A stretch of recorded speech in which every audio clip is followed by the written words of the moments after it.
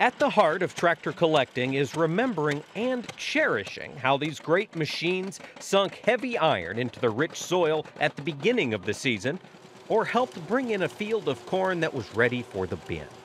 For one Southeast Iowa farmer, the hard work these iron beasts can do is the collection.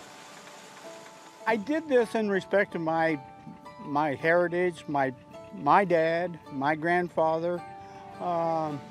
I happen to be a farmer. I'm the 7th generation into farm. I have 2 sons that are farming with me today, and we're keeping that heritage. They came from Germany, wanted to come to the New World and start farming. They kept moving west, and this is where they ended up at.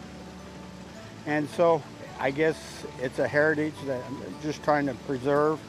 These machinery were important in their day, and they had a purpose. And some of the stuff they were designing was unbelievable. And so that's why we do this show. For the better part of a decade, Dave Kobler of Ottumwa, Iowa has cherished the land that 7 generations of his family have farmed. Pride in farming spills over onto the machines he and his family use to write their story. So each year, toward the end of the harvest season, Kobler saves back 20 acres of crops for Antique Harvest Days. Free of charge and open to the public, the event is a chance for people to read for themselves the chapters antique farm machinery wrote on the Kobler farm. The harvesting is spread out over a weekend, filled with shocking, threshing, shelling, and harvesting, with equipment ranging in age from the turn of the century to the 1960s and 70s. And while most tractor shows are focused on perfectly pristine farm equipment, this show shines on the dirt being turned as machinery from a distant era is worked to harvest history lessons for a new generation. Well, this is our livelihood, this is what we've always grown up with, and this is what is farming and produces food. This is how it all began. These were the true inventors that started with nothing, and they had to come up with something. They had to come up with a tractor, or the Waterloo Boy, or they were trying to better themselves in lives. And we just drive by this stuff every day and see it. Nobody respects how it really started. Stuff's gotten better over the years and bigger, but they're the true inventors, and the ideas are unbelievable what they came up with. Clamp the bolts down, which pull the splines, because it has to be slid on to engage the spline. Guests to the farm have the opportunity to learn how the equipment works, whether it's the hand crank shellers or keeping the Waterloo Boy running for the baler. Everyone gets a chance to take a turn, learning firsthand how these machines changed agriculture forever.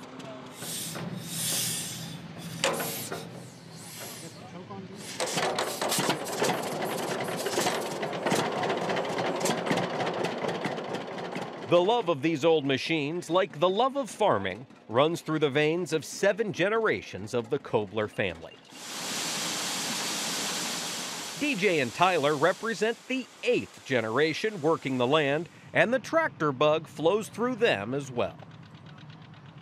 I like the old ones. I don't know if I necessarily have a favorite. I've seen so many odd ones, and that's one thing cool about this show is we don't have a lot of people and a lot of tractors, but I think we have a lot of different stuff that come to this show, Oh, I think it's wonderful because the younger generations gets to see what's going on, how it used to be. It's not everything's big combines or anything. It's just what it used to be. And I was telling Dad that I like how everyone brings something different, and there's different ideas for this different stuff. A lot of people don't even know what a Model A tractor is. People need to know this stuff, because this is what it used to be, and people need to know history, in my opinion, because it's very important. Hosts and guests alike recognize the importance about this one-of-a-kind, hands-on history lesson. Well, it demonstrates how things used to be done, all the hard labor that they used to put into it, and it's kind of a dying thing. These machines are hard to come by. Richard Taylor of Moulton, Iowa volunteers every year for a chance to harvest some important memories. His multicolored tractor experience growing up helped him appreciate the diversity of all makes and models. While he can respect the modern conveniences of today's technology, he can't help but recall, first and foremost, remember where you came from. Yesterday, for instance, I was able to pick corn out here in the field and on a tractor-mounted picker, and I used to enjoy that immensely. But it was 1984 was the last time we did anything like that, so I counted it up. It was 31 years since I'd been on the machine. And there happens to be a friend of mine here today. He has the exact model of tractor and the exact model of picker and everything, and he let me ride it for a few rounds. And it was a very nice experience to reminisce and say, hey, I've been here before. Honoring where you have come from is the essence of Antique Harvest Days. For Dave Kobler, watching the excitement on the faces of both young and old alike lets him know that his guests are harvesting memories for the next generation that will keep the lessons of rewarding hard work alive. The purpose of this is to keep things from getting junked and tore out. Everything had a purpose. I don't care what nationality, John Deere, international case, whatever. That's how this country got the way it is, because of those type of inventing type people that made our society the way it is today. I guess what my purpose is to preserve that.